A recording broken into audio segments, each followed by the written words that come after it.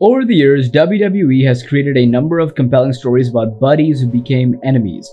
It is true that many of these conflicts were staged on purpose to entertain viewers and enhance the story, but many famous people also clash in real life. The storylines created by these rivals led to numerous feuds and matches of incredible quality. There were real-life feuds between these stars, where they were motivated by lust, ego, or envy.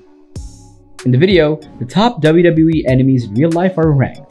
And be sure to press the notification button to view more videos and subscribe to our channel, WrestlingNetic. Let's start the video. Number 10. Alberto Del Rio and Sin Cara. These two Mexican wrestlers had a strained relationship with one another. Alberto Del Rio, a former WWE champion, didn't like or get along with Sin Cara. The two wrestlers were well known in Mexico and competed against one another frequently once they joined WWE. Almost always the matches were poor. Del Rio made it clear that he didn't like the celebrity in a mask. The former even made fun of Sin Cara's injuries during an interview. The latter, he continued, had a lot of potential but was susceptible to far too many ailments. Perhaps a little envy was present as well. Sin Cara never had to visit Florida Championship Wrestling, unlike Alberto. Number 9. Randy Orton and Mr. Kennedy. Real-life rivalry between Orton and Kennedy existed, but it may have sparked by jealousy. The latter might have enjoyed great success in the WWE. After winning the Money in the Bank contract, he was picked to star in a film and was also close to winning the World Championship. All of this began when Mr. Kennedy made his return from a medical leave of absence. Kennedy's visit home only lasted one night. He unintentionally put Randy Orton on his head during a match with the Viper and nearly hurt him. According to reports, the Apex Predator was dismissed by the WWE a few days later after the match for yelling at him in the locker room. Number 8. Chris Jericho and Taz. Jericho and Taz haven't shared the ring all that often. Throughout their tenures in ECW and WWE, they engaged in numerous confrontations.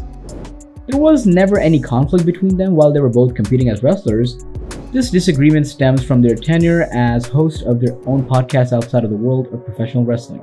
According to Jericho, his podcast Talk is Jericho has received millions of downloads and plays.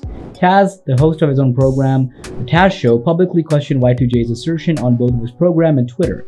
Samoa Joe's first interview since leaving Impact Wrestling was advertised when Jericho spoke with him after the latter had departed the promotion. Number 7. Triple H and CM Punk. In addition to their on-screen feud, CM Punk and Triple H had a personal one. The two superstars' large egos prevented them from accepting a lot of things, which was tough for them. Punk admitted that he and the Cerebral Assassin had a tense relationship during an appearance on the Art of Wrestling podcast with his old friend, Colt Cabana. Punk also stated that Triple H never liked him in the first place and that this was a fundamental reason why new wrestlers didn't advance to the main event. The Game wasn't a fan of Punk's demeanor. At Night of Champions 2011, the straight-edge superstar was also dissatisfied because Triple H declined to put him over. Number 6. CM Punk and Jeff Hardy. CM Punk and Jeff Hardy would result from a machine that produced two people that are diametrically opposite to one another. Yeah, they're opposed. One is a straight shooter, while the other one has a history of drug usage and public intoxication that has resulted in multiple arrests. In WWE, the two were involved in a contentious feud that appeared very real. The fact that both superstars didn't get along in real life may have contributed to the bitterness of the feud. Number 5. Goldberg and Triple H. It's no secret that Goldberg detested Triple H's guts. The former Universal Champion frequently voiced this animosity in public. Long-term fiction between the two may have subsided a little with Goldberg's comeback to WWE in 2016. Years ago, they were on the verge of a fight in an airport, and Triple H claimed that Goldberg was unworthy of the Hall of Fame because he had no regard or enthusiasm for the wrestling industry. In 2013, Goldberg said, "If they knew how to handle business, I'd consider it." Regardless of their conflict, Goldberg made a comeback to the WWE in 2016 and was later honored with the Hall of Fame induction in 2018. Number 4. Stephanie McMahon and Chyna. After declaring Chyna unsuitable for the WWE Hall of Fame due to her work in pornography after leaving WWE, the Game paid tribute to her at Raw 25, perhaps making a point. The truth is that Stephanie's abrupt involvement in Triple H's friendship with the ninth wonder of the world played a role in her decision to switch jobs. Chyna finally left the firm where she rose to fame as a result of her descent into drug and alcohol addiction. Chyna was eager to point out that the growing friendship with her former on-screen companion, Triple H and the billion-dollar princess, was ultimately caused way too much pain. Yeah, that was just way too much. And that's what caused her departure from the organization in several interviews. Number 3. Randy Savage and Hulk Hogan. The The late Randy Savage and Hulk Hogan were close friends who collaborated as the mega powers in the WWE. In addition to teaming up, the wrestlers engaged in what many consider to be the greatest feud in WWE history. As a result of Macho Man accusing Hogan of touching when he touched his wife Elizabeth's breast, they nearly got into a physical altercation backstage. Savage believed that the Hulkster was to blame for his separation from Elizabeth. The former even put on a studio record called Be a Man, on which he mocked the Hulkster. Savage overprotected his wife and didn't like it when his friend made advances towards her. Before Savage's death, Hogan and Randy made amends. Number 2. Edge and Matt Hardy. In reality, the quarrel between Matt Hardy and Edge over Lita was based on a real-life rivalry that had been fictionalized. Lita began seeing Edge before Hardy, and she parted ways after being together for years. When this eventually became an on-screen viewpoint, it was an extremely seductive love triangle angle.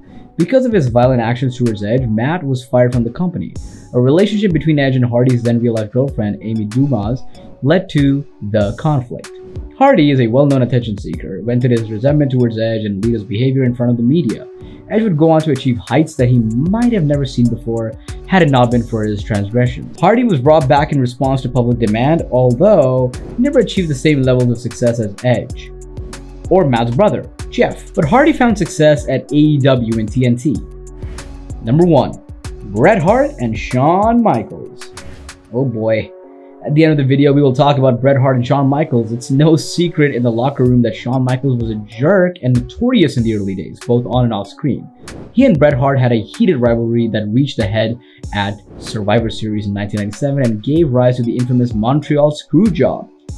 Hart and Michaels developed a fiercest of the rivalry following the event in Montreal, even though the rivalry had begun way before that. However, HBK's romance with Sunny also contributed to their feud, which led to a real-life altercation between the two wrestlers. That's it for today's video. We appreciate you watching the video. Must remember to hit that notification button and subscribe to our channel so you can get notified whenever we upload a new video. See you later. Bye-bye.